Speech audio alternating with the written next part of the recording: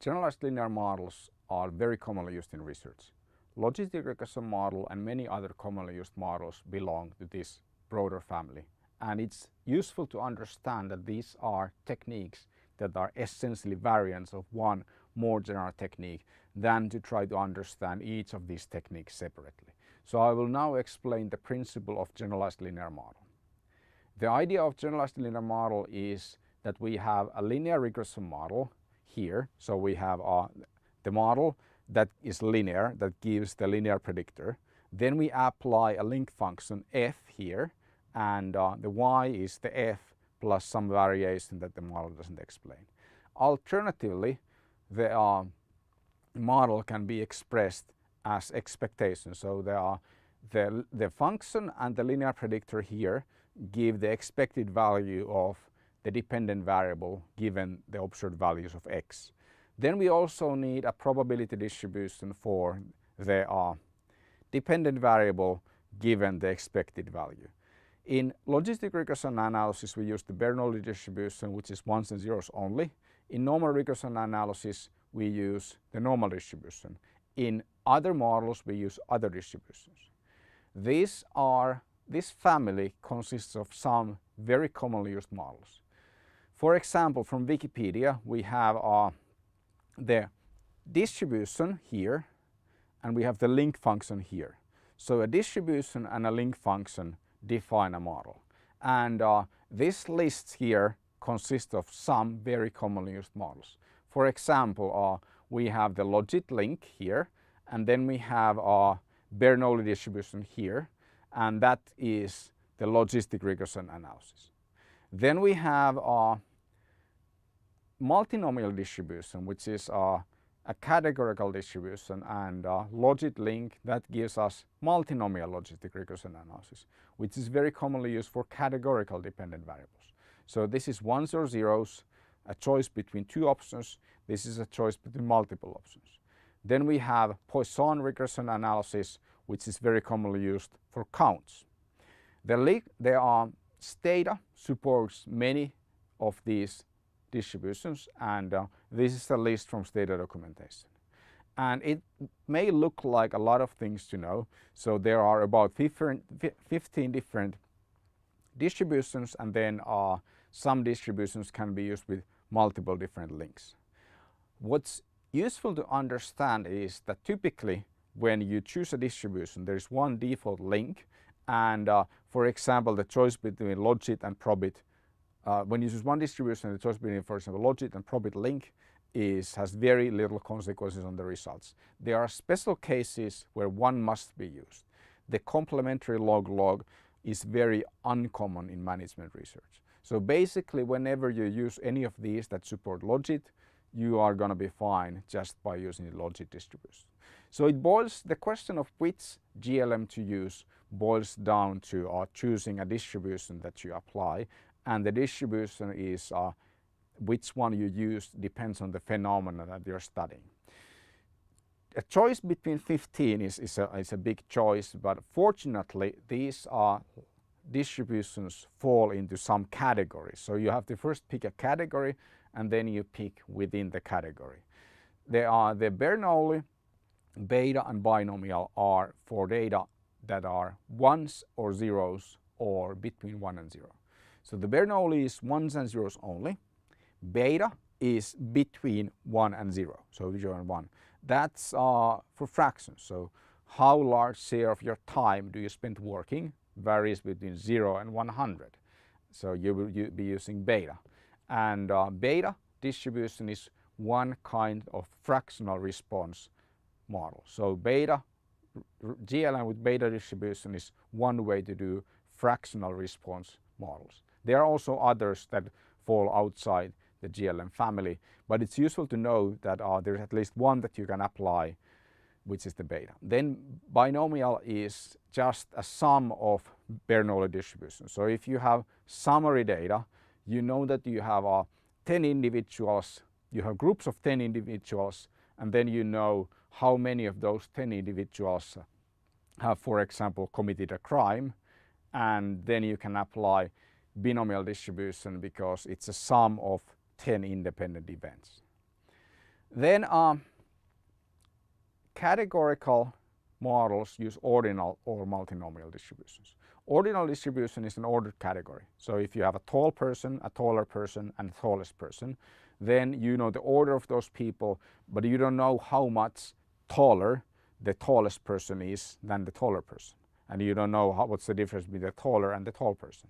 So you only know the order, you don't know how far those observations are, then you would be using the ordinal distribution.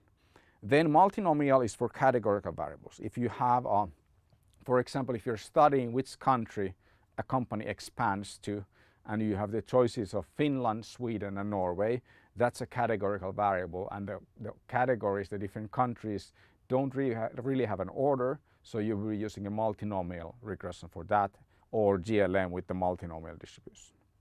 Then the next two, the Poisson and the negative binomial, are for count models. The choice between these two is mostly an empirical matter for most people. There are theoretical reasons sometimes to refer Poisson and sometimes negative binomial, but for most researchers you just use whichever model fits your data. And the difference, or what these assume, is that they have a count of independent events.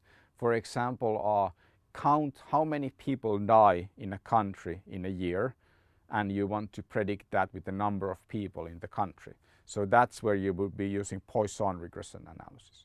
Negative binomial regression analysis is used for when the variation of the data is more than what the Poisson model would predict. So that's Poisson with over-dispersion. So that's, but that's an empirical matter. So typically when you apply these two models, you run both and then you compare the results using a likelihood ratio test, and then you choose the one that's supported by that test. The final models are survival models. Survival analysis concerns scenarios such as what's the expected amount of what's the life expectancy of a person, how much time is there, how much is the expected mean time between failures in some equipment. So you are looking at a time, and then after a time an event happens, and you are trying to either predict the time or predict a risk for the event to happen, depending on what you're modeling. But these are used for scenarios where time passes and then something occurs. It can occur repeatedly, such as failures of equipment, or it can occur just once, such as a death of a person.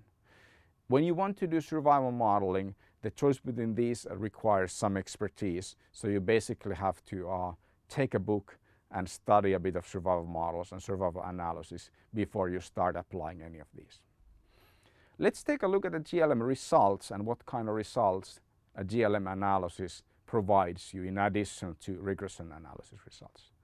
The GLM results, this is done with R, look a lot like regression results from R. The first thing we have, again, model summary, tells us that we use the Menard's dataset, predicting Menard's with age and binomial distribution, which in R means that it's Bernoulli distribution with logit link functions, or logistic regression analysis.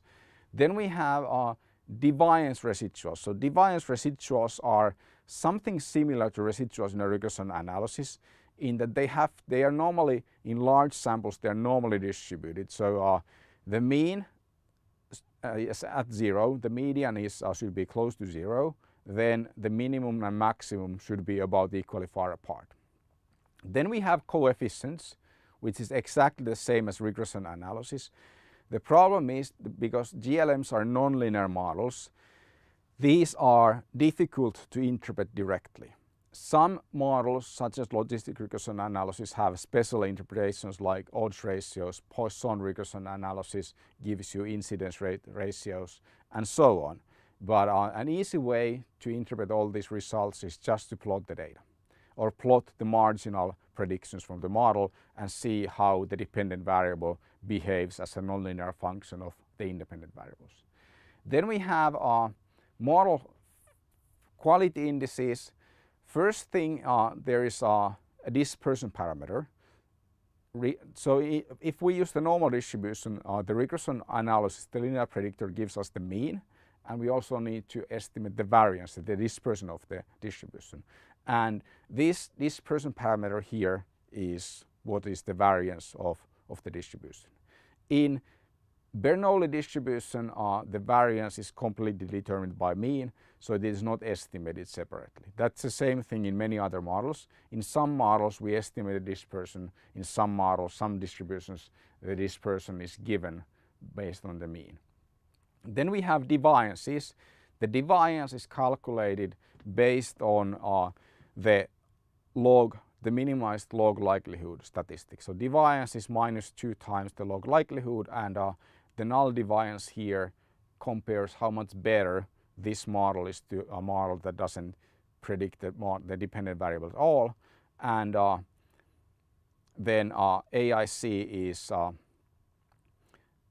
a statistic that tells us, that allows us to compare models. So it's kind of like adjusted R-square. It allows us to compare non-nested models. It doesn't really have any interpretation. It just a larger value is better. So smaller value is better. Practical considerations when using GLMs. So there are a couple of practical considerations. Well, first of all, you have to build your model, and you have decisions to make. You have to build the linear predictor, so what variables go to your model, what are the independent variables, and then you have to choose the response distributions, what is the distribution of your dependent variable, and which link function you apply. In practice, it's a good idea to always start with normal regression analysis. The reason for that is twofold. First of all, normal regression analysis is simple to use, and it will tell you something that you didn't know before the analysis. The second thing is that sometimes, even if you could be using a GLM, you could be just as fine with regression analysis. So a linear model could be adequate for your data, and if you do regression analysis and the diagnostics for that, you don't identify any problems, then you are going to be okay with just a linear model, and it's easier to apply than GLM. It's easier to do diagnostics and easier to interpret. So if you can apply linear model, then by all means just apply linear model. Then we have assumptions. So regression analysis makes assumptions, and so do GLMs. So the GLMs basically inherit all regression assumptions except those assumptions that are about the error term, because we are not using a normal distribution, we are using something else. The assumptions are that the sample size is large. So GLMs have been proven to work well in large samples, but only certain special cases are proven to work well in small samples. So generally you have to assume a large sample. The fact that something has been proven only in large samples, such as unbiasedness, doesn't mean that these wouldn't work in small samples. Just that they have been proven to work in large samples, they have not been proven to work in small samples. Nevertheless, experience has shown that they do. Then the model is correct, so you have a correct distribution and you have a correct linear predictor. Then you do diagnostics the same way as in a regression analysis. The diagnostics are not as well developed, but basically they involve fitting or plotting fitted values and different kinds of residuals and observed values against one another. Then you look for certain kind of patterns like you do in a regression analysis, and then you make adjustments. You can also do influence statistics such as Cook's distance. Then multiple models can be compared using likelihood ratio tests, which compare the deviances between the two models. And interpretation, we have pseudo R-square statistics. The idea of pseudo R-square is that with R-square in a regression analysis, it has multiple different interpretations and properties. So the R-square is the squared correlation between the predicted value and the observed value. It is the amount of variance explained, and so on.